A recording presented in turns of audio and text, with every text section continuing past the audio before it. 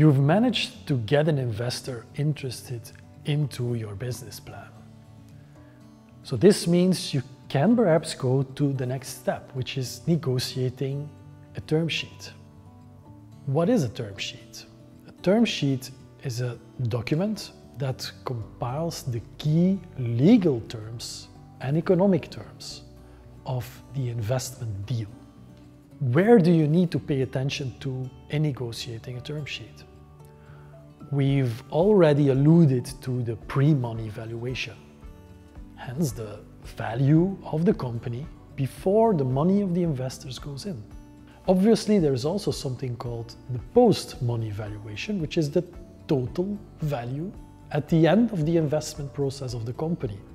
What is also important is something called the cap table or capitalization table. This is a list of all the different parties involved and their respective contribution in the shareholding structure of the company, which allows you to track the shareholding positions of the different investors. So you need to agree on the shareholding positions on the different investors. Going further in your negotiation, investors will discuss with you certain legal terms. One of the most important but market-conform terms is the liquidation preference. Because in a high-risk environment, investors want to get their money back first, because they take the risk of putting a lot of money into your venture. Please take care negotiating a liquidation preference, because it has an impact when things go not as planned.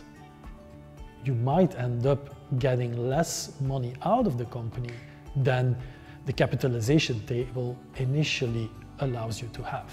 An investor will discuss with you some other terms, like the right of first negotiation, like anti-dilution preferences, like whatever.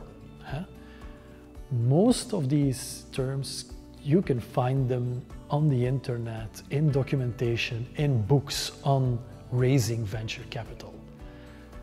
And most of the time, not that much discussion is needed to agree on those particular terms, because they are quite market standard. Last but not least, it is important to structure the governance of the company, because you need to align multiple parties with multiple interests, and that will be reflected in the decision-making of the company. And decision-making is done in the board of directors. So the composition of the board is important, who is in the board is important, and what the board decides upon is important. If you've completed your negotiation, you're ready to sign. You're ready to sign if you think that there is a fair deal on the table and that all your interests and the interests of all parties on the table are compensated in a fair manner.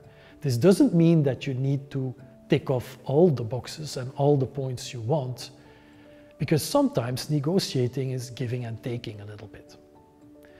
So if you think all you've negotiated is fair, you can sign, and then the story really begins.